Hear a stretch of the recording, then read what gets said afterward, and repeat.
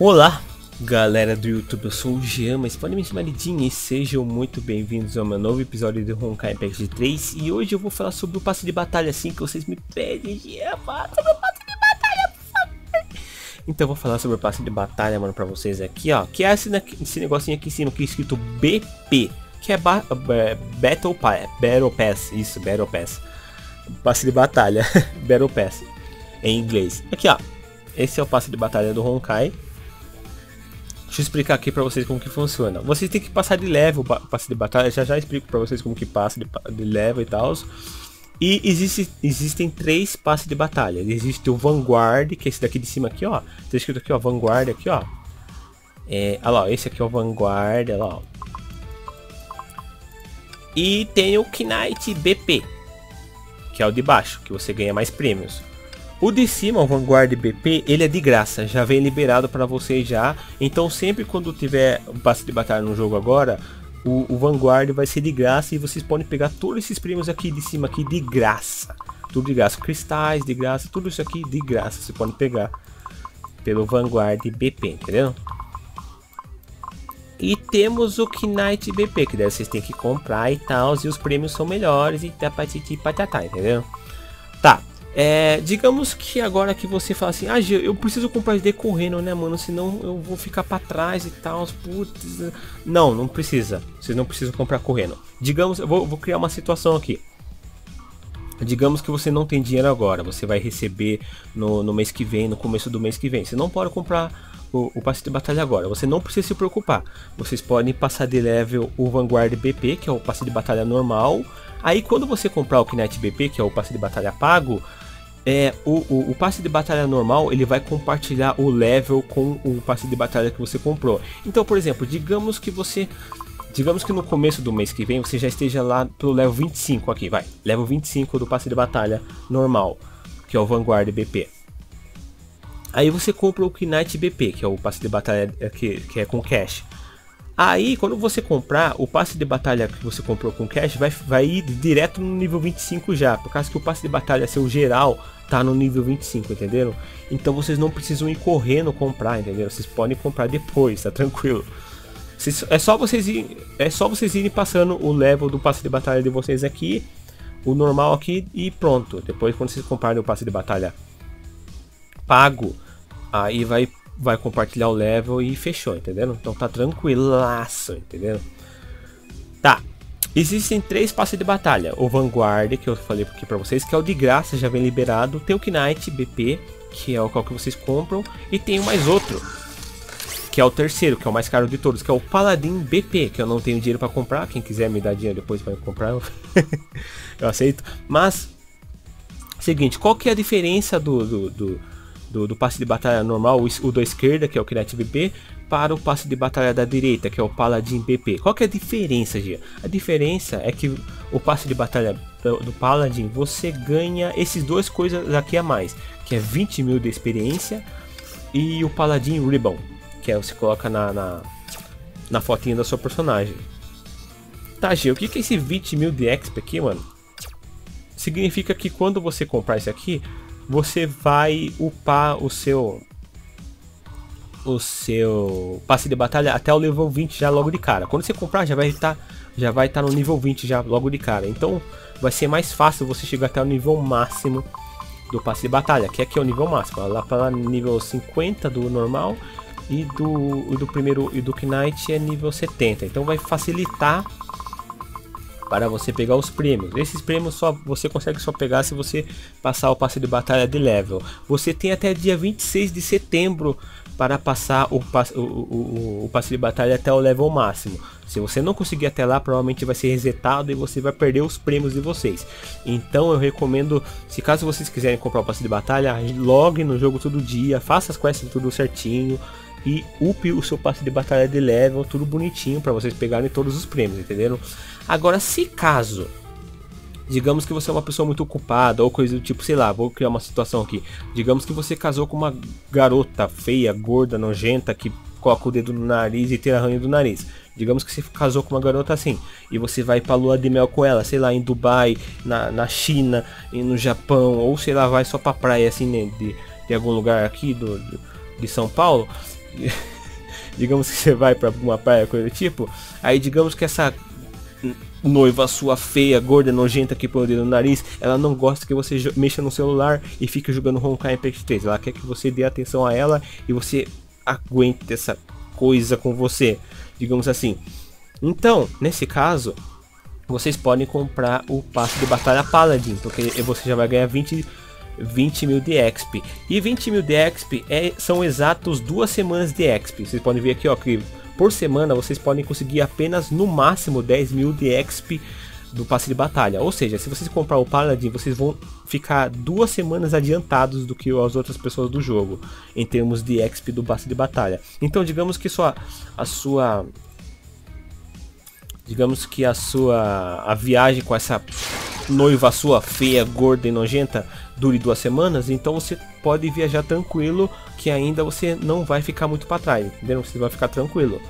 Então, é para isso que serve o Paladin BP, que é o passe de batalha mais caro. É só para isso e para te dar essa bagaça aqui, se caso vocês quiserem, que é um item colecionável. Só isso, que você coloca aqui, ó. Deixa eu mostrar para vocês aqui, ó. Você coloca aqui essa bagaça, você clica aqui, ó.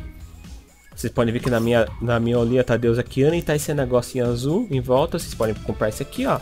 Olha lá, você ganha esse daqui, ó, que é o do Paladin ali. Tá entendendo? É basicamente isso.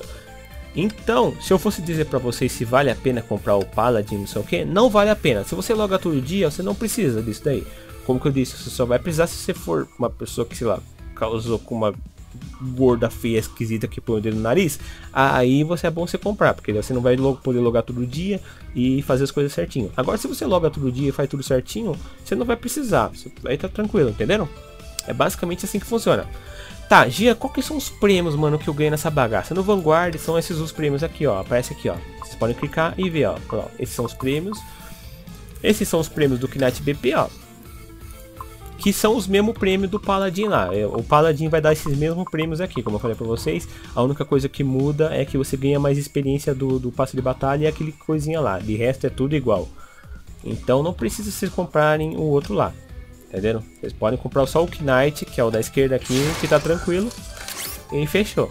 O da direita é só pra se casar com uma garota gorda, feia e nojenta que põe o dedo no nariz. Só isso, entenderam? Manjaram, né? Vocês também podem upar de level o passe de batalha de vocês usando cristal, ó. Vocês podem ver aqui, ó. Vocês gastam 13 mil cristais, vocês podem upar aqui, ó, e pegar todos os prêmios aqui, ó. Olha lá os prêmios aqui em cima, entendendo? Obviamente não vale a pena, né? Não preciso nem dizer pra vocês, por favor. Tá, e o que é esse passe de batalha, gente? Pra que serve, mano? É bom? Vale a pena? Qual era a fita? Tá, o passe de batalha, ele dá cristais e outras coisas que a gente já está acostumado. Mas as coisas mais importantes são esse daqui, ó, esse Ownership e essa pedrinha aqui, ó, as Lucion. Se você for aqui na direita, aqui, ó, tem um botãozinho escrito Elite Works aqui embaixo, aqui, ó, no canto inferior direito. Vocês clicam em cima, aí vai ter a loja do passe de batalha. Então vocês podem comprar essas coisas aqui, ó. Vocês têm 86 dias para comprarem, por exemplo, a Tranquil Arias aqui, que é a arma da Serenade. Ou a arma de Judas, você tem 37 dias para comprar, entendendo? No passe de batalha normal, parece que você ganha 3 ou 4 da pedrinha dourada, assim, por passe de batalha. Se vocês comprarem o Knight Biba lá, o passe de batalha de cash, vocês ganham uns 10 ou 12, por aí. Então, obviamente, você vai ganhar mais. Se você usar só o passe de batalha de graça, você consegue comprar essas armas aqui em 3 meses, mais ou menos. Se você comprar o passe de batalha de cash, eu acho que você consegue em 1 mês só comprar direto já, se pá. Ou no máximo 1 mês e meio, por aí. Entenderam? Então essa é a diferença. Vocês podem comprar essas bagaças aqui, ó. Entenderam? Então, vocês têm esse tempo aqui para comprar essas coisas aqui. Depois vai trocar provavelmente para outras armas e tal, para quem quiser comprar outras armas. E aquela outro item lá que eu falei para vocês aqui, vocês usam para comprar essas coisas aqui, ó. O Focuseiro Supply, que eu recomendo, o Focuseiro Supply, o Ancient Willpower e o Valkyrie Gacha, que dá fragmentos das Night Square, Valkyrie Angel ou Umbral Rose. E é randômico, que coisa. Ou é randômico materiais de upgrade, enfim, dá pra vocês comprar essas coisas aqui também, ó, entendendo? Então é isso, o passe de batalha dá as coisas mais importantes do passe de batalha são isso daí. Você também vai ganhar essa caixa aqui exclusiva aqui também, ó, que dá umas roupinhas aqui pra Você pode escolher uma dessas roupinhas aqui. Manjaram? Você vai ganhar uma dessas roupinhas aqui, que eu não sei exatamente qual roupinhas que é. Eu acho que só o da Kiana que eu sei, que deve ser da Knight Moonbeam. As outras eu acho que não é tão importante assim. Entenderam? Então vocês ganham essas coisas aqui, ó. O Honorship, etc. Ó. Até no passe de batalha normal vocês ganham essas coisas, entenderam? E no de baixo vocês ganham a mesma coisa, só que dobrado. Quando vocês compram o passe de batalha, o Knight BP, vocês ganham o prêmios do passe de batalha de cima e o do de baixo. Vocês ganham dos dois, entenderam? Então se vocês comprarem o passe de batalha de cash, vocês vão ganhar os prêmios aqui dobrado, entenderam? É assim que funciona. Tá, e como que passa de leva essa bagaça aí, Jean? Então, vocês podem fazer essas coisas aqui, ó, que tá indicando aqui, ou fazer as quests diárias do jogo aqui, ó, tudo da BP, ó, você pode ver aqui, ó, fica escrito BP lá, ó, olha lá, dá 100 BP ali, ó, o Ashura Throne, olha lá, o Time Works dá 50 BP, olha lá, passar fase em co-op dá 100 BP, olha lá, passar Adventure Task dá 450 BP, Adventure Task são as fases são aquelas quests do Open World. Olha lá, o Infinity Abyss, ó, se você passar Infinity Abyss você ganha BP também, ó, 600 BP. Se você passar fases no Bolt Mark, você precisa passar 5 pelo menos, você ganha BP. Ou seja, você pode passar apenas as de dificuldade fácil, tá tranquilo. Então, entenderam? Então tudo que vocês vão fazendo aqui agora, vocês vão ganhando BP. Então é só vocês participarem do jogo certinho que vocês vão upando o passe de batalha de vocês. Ou vocês podem fazer essas bagaças chatas aqui também, ó, tipo... ativar o bagulho de parar o tempo 20 vezes, passar a fase de co-op com amigos 2 vezes, gastar 300 de stamina. Isso aqui vai dar pra fazer, isso aqui é tranquilo. Passar boss de rank SS, provavelmente no Memorial Arena, essas coisas aí, entendeu? Então só vocês participarem do jogo, só vocês fazendo as coisas do jogo, vocês vão conseguindo passar o passe de batalha de level, tranquilo, entenderam? Eu só não sei qual é o limite que a gente pode, sabe, tipo, digamos assim, digamos que você fica uns 3 dias sem logar, sei lá, caiu a conexão na sua casa ou coisa do tipo. Eu não sei se você consegue recuperar ainda, entenderam? Então eu vou ter que esperar mais ou menos um mês, né, para mim ver certinho o quanto tempo eu demoro para eu upar o meu passe de batalha de level, para mim ter uma margem de erro aí, entenderam? Para eu dizer para vocês. Então eu vou precisar de tempo. Entendendo? Mas é basicamente isso. Eu acho que eu já disse tudo pra vocês que é importante aqui. Se vocês gostaram do vídeo, ou se vocês quiserem, sei lá, me dar algum passe de batalha depois, fiquem à vontade. Se inscrevam aí no canal, deem like pra me ajudar, que de graça, mano, não gasta nenhum centavo. E é isso aí. Nos vemos numa próxima. Se vocês quiserem que eu faça vídeo sobre alguma coisa, coisa do tipo, é só vocês me pedirem. Se tiverem alguma dúvida, é só falar também que eu respondo. Geralmente eu respondo. Só alguns vídeos que eu não respondo. Só alguns comentários que eu não respondo, por causa que o YouTube às vezes ele pega os comentários e ele joga no spam, ou ele some, ou ele não me notifica, ou coisa do tipo, entendeu? Então daí eu não respondo. Mas de resto eu respondo tudo certinho, entendeu? Então vocês fiquem à vontade aí e tal. Então se inscrevam no canal, deem like aí e tal.